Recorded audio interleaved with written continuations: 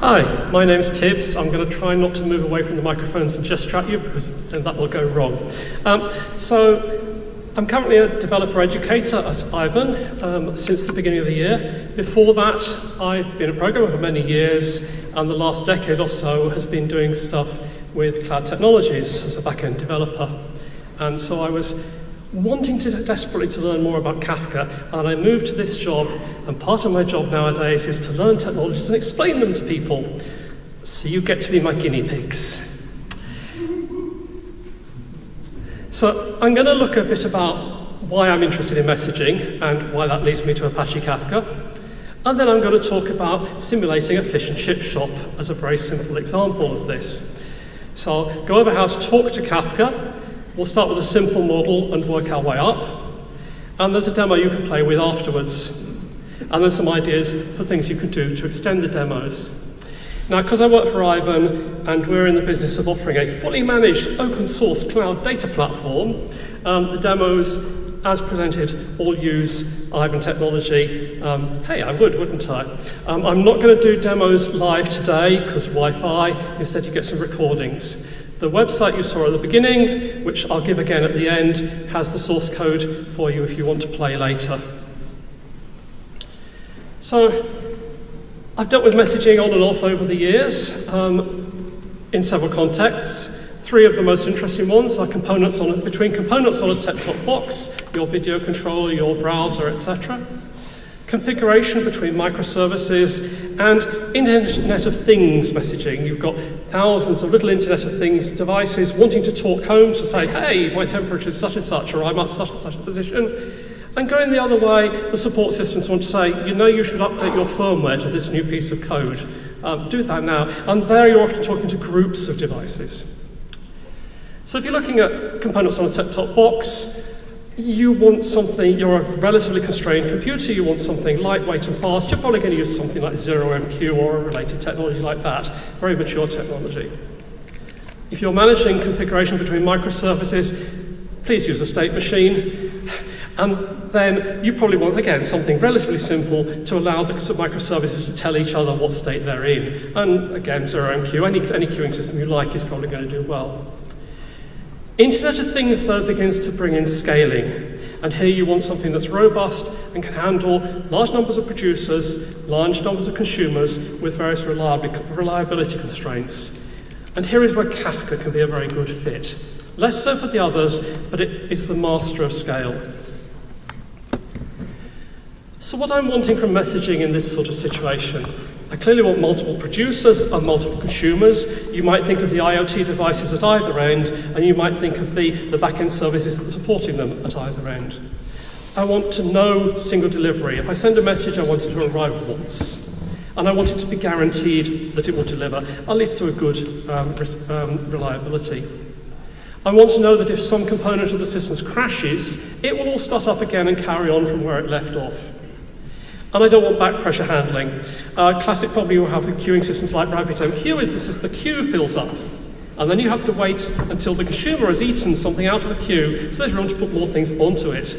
That's a pain. I don't want to do that. This is where Apache Kafka comes in. I do not know where that logo comes from, it's very strange, but hey. And it covers all the cases I want. I'm going to go to my cue cards again. These are my security cue cards. For the two things that can I remember. Kafka is an open source event streaming platform. And it was originally developed at LinkedIn. In the GitHub notes, there's a link to the paper about it, which is, I think, required reading in this field for why event streaming is a big, important concept. So Kafka has events for its messages. These are things that happen, and it's a streaming event manager. Producers send messages, and consumers read them. We can have multiple producers and multiple consumers independently. A producer sends a message to a named topic, and each consumer chooses to read from a topic, just one topic for each consumer. And then internally to topics, we can have partitions to help spread the load.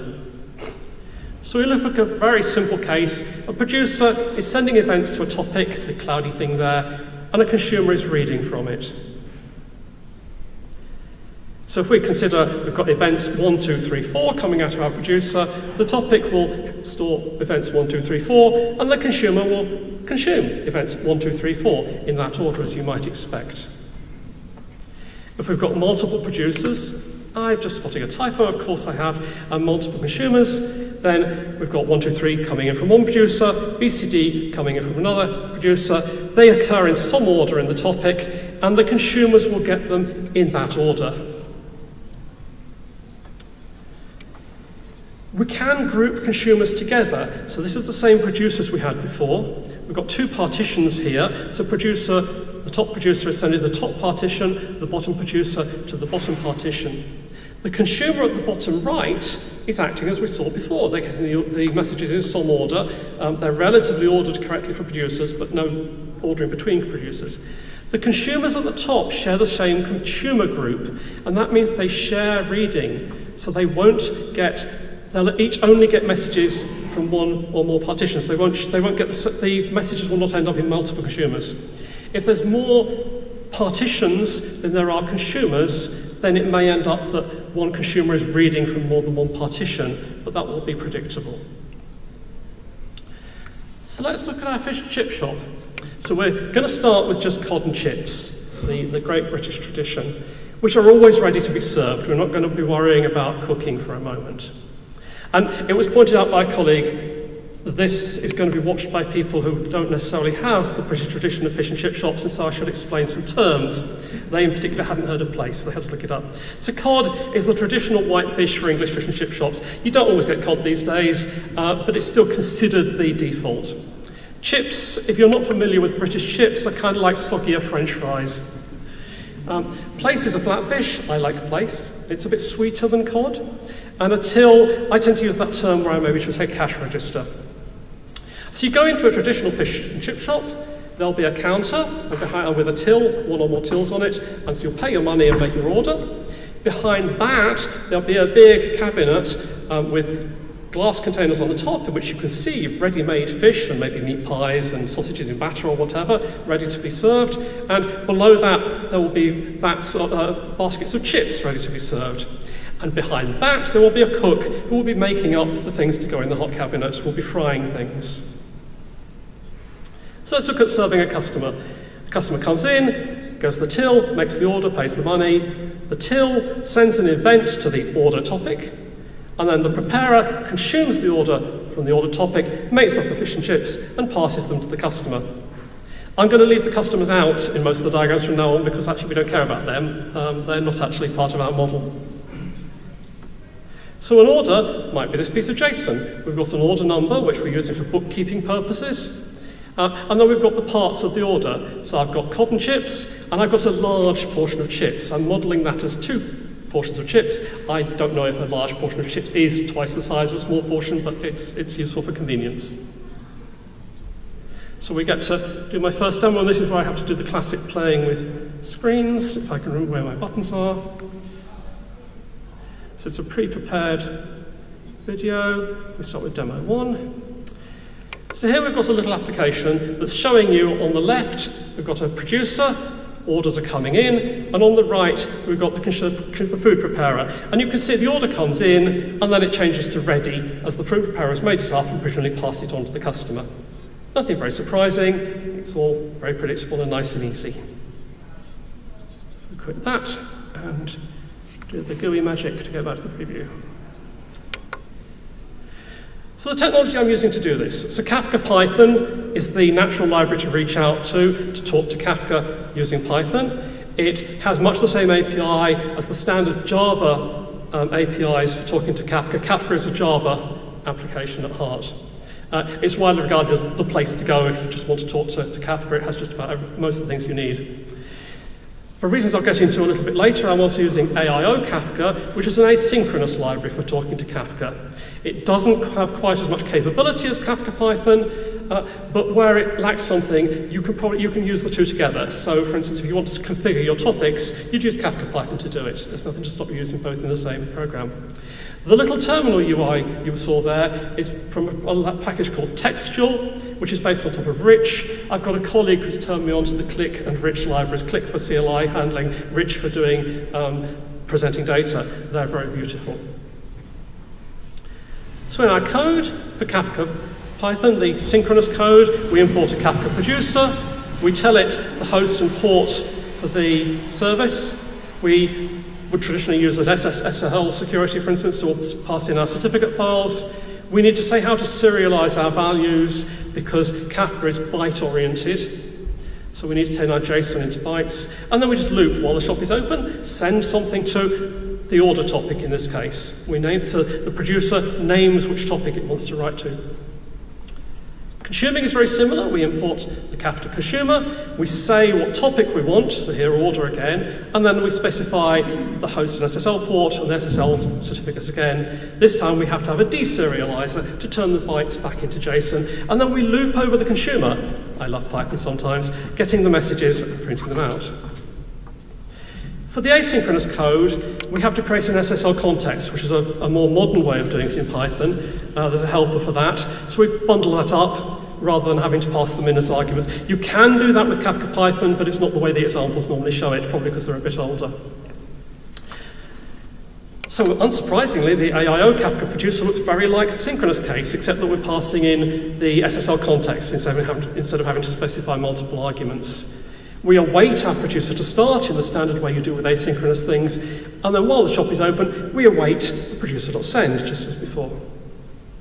And the asynchronous consumer, we specify the topic we want to consume, we await the consumer to start, and then we do an async for to consume things off the consumer. Now, hopefully our fish and chip shop is successful, we get more customers, and one till isn't enough. So let's add some more tills. So if we add 3 tills, now it's worth having partitions. So I've got 3 partitions, one for each till in fact. Still got 1 food preparer, let's hope they can move fast. So we're now expanding the order. We want to keep for auditing purposes which till they came in. So the till puts its till number into the order, otherwise the order is the same as before. To alter the code, when we create our topic, we now say number of partitions is 3. The demo 2 orders, for each demo, I name the topic by the demo so I don't get messages in the same queue, because otherwise it gets very confusing. Replication factor is a standard argument, I'm not going to explain that. And then we need to create 3 till producers instead of 1. So this is our second demo. By the magic of losing my cursor, there it is. Demo 2. So along the top, we've got 3 producers. You can see the orders coming in. And at the bottom, we've got 1 poor lonely consumer. And as this goes on, you can see we're already up to orders 19, 20, 22. Oh dear, the consumer's not keeping up. So perhaps this was a bit unfair. They're running around like mad. But we can still see it's going on. So if we quit that and go back to the slides. I have a bad habit of losing my cursor. So let's add another food preparer. So to alter the code, we create 2 consumers instead of 1, and we make sure they're both in the consumer group, same consumer group. If you remember earlier, we said if consumers share the same consumer group, then the messages will be shared out between them. If I run the demo more than once, there's a possibility that there will still be, particularly from demo 2, where there were messages left that the consumer hadn't used, there's a possibility there might be things left in the queue from a previous demo. I don't want to pick those up. The simplest solution there is to say, when I start the consumer, I say seek to the end of the queue. So the next thing you get will be the next message that's put on the queue. I'll ignore all the older ones. You can also seek to the start, say, find me the oldest message you've got. Or you can store an offset and seek to it later. This can be useful for disaster recovery cases where you want to audit where you pick up or something like that. There's examples of all this in the documentation for the library. To send to different partitions, I've got 3 ways I can do it. I can just send as before, and that should choose a relatively naive way of choosing which partition to write to. I think the default is meant to be round robin, and the documentation for Kafka Python says that's not very good, don't use it. I can specify a key, I'm specifying a till here, which is one of the values in the order, and it will look up that and hash it and use the hash to decide which partition to go to. Or I can explicitly specify a partition. Here I'm using till number -1. My tills are 1, 2, 3. I've got partitions 0, 1, 2. Now, for reasons I don't understand, in the next demo, only the third one worked. If I used the other two, I ended up just populating one partition. I was talking to my boss, who's a Kafka expert, and he was saying, sticky partitions, look up sticky partitions. So this is my homework for after the conference to figure out what's going on there. Regardless, it's not a bad way of doing it. In a very simple system where I've got 3 partitions and 3 tills, target the partitions explicitly. So we now go to demo of this.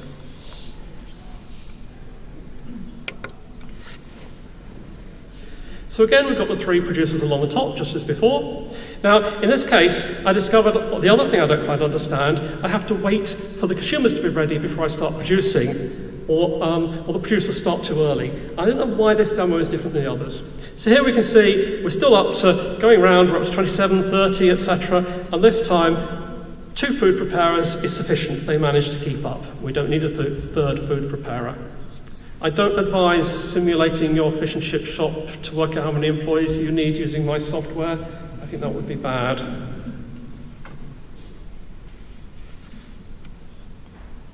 Apologies while I move the mouse. So I said we were using Ivan technologies. If I go to the Ivan web console for my service lovingly called Tibbs Kafka Fish, I can do various things. In particular, it gives me the connection information there in a very easy way to use. You can see the 3 dots there where it says nodes at the top. That means that my Kafka service has 3 nodes, which is about the minimum you'd want. I can look at the topics. I've got demo 1, demo 2, and demo 3 topics. And you can see how many partitions each has. So demo 1 only has 1, the others have 3. I can get a bar chart showing how much stuff there is in each partition for demo 3. Here it is again, showing these 3. I've got the same consumer group for all of them.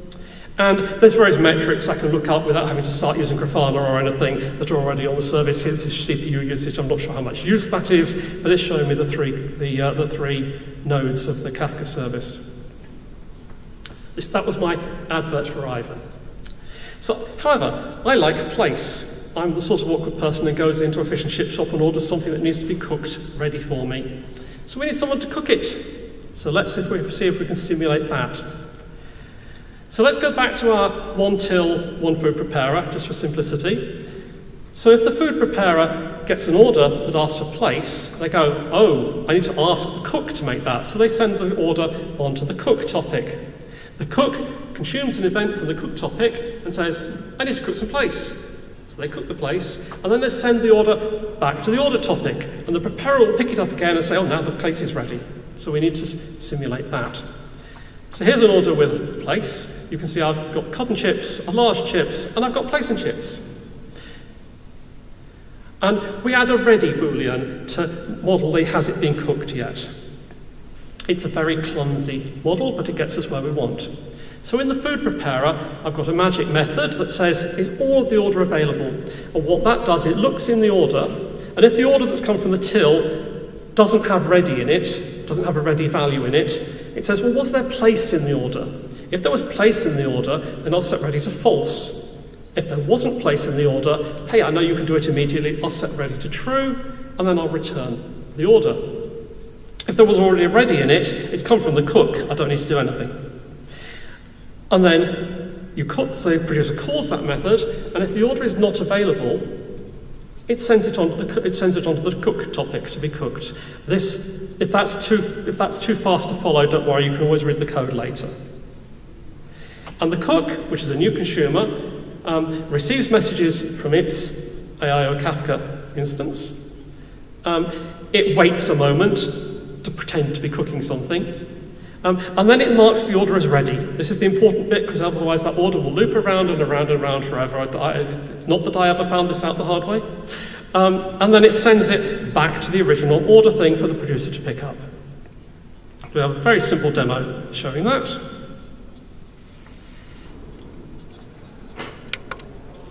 So we've got 1 producer at the top left, 1 preparer at the top right.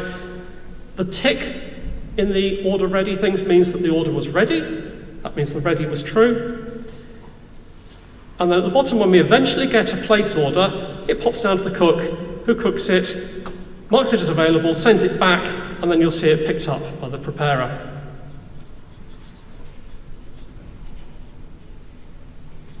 You can play all of these later if you want.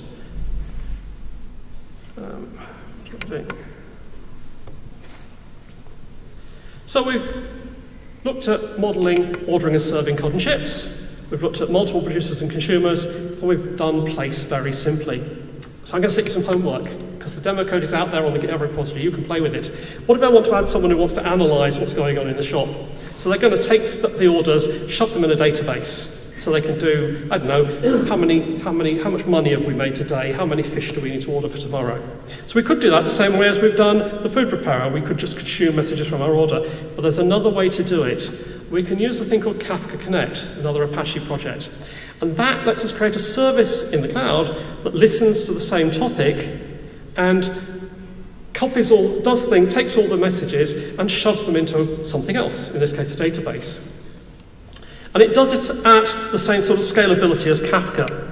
We've got documentation on our website of how to use it. So if I was doing it, I'd create a PostgreSQL database with a relevant table. I'd set up Kafka Connect on my service, and then I'd create a JDBC, a Java database connector, sync connector. So Kafka Connect comes with a whole host, a whole family of different connectors for sending things to things without you having to code anything. And then in my Python demo, I grab stuff out of the database and display something like a count of how many orders there'd been or something. Homework 2, modeling the cook was atrocious there. We really should use something like a Redis cache to simulate what's in the hot cabinet. So we'd have entries for how many portions of cod, chips, and place are available, all starting with 0. So the preparer would compare the order it's just received to what's in the hot cabinet in the cache. If there's enough, decrement the cache, all done. If there's not, send the order to the cook. For place, the cook would just add however many places are asked for to the hot cabinet, the cache. For cod and chips, round it up a bit, if necessary, and send the order back to the order topic as before, at which point the preparer says, oh, now I can take stuff out of the cache. This actually is a lovely use case for Redis. So we've done all of the things we've done before. We've looked at Kafka connectors, which I encourage you to go and look up later. And we've talked briefly about how we can shove Redis into this demo for extra goodness. I like Redis a lot. I should acknowledge that all of the services I've talked about that aren't to do with Ivan don't belong to Ivan. They belong to the owners of their registered trademarks. This is important to say. You can get a free trial of Ivan at this link, which means you can play yourselves at home later. And we're hiring. We have positions all across the company, and I'd like to be hiring for the foreseeable future. As always with me these days, the slides were written in restructured text and converted to PDF using the wonderful RST to PDF. And everything is in the GitHub repository. The QR link will take you there as well. The source code for the demos is there. The videos are in a different repository to save you having to download videos. Thank you very much. Feel free to come talk to me later if you'd like me to risk the Wi-Fi and show you this live, or if you just want to go over the code or something like that and talk about it. I'm still learning about Kafka, so don't necessarily expect all the answers. Thank you.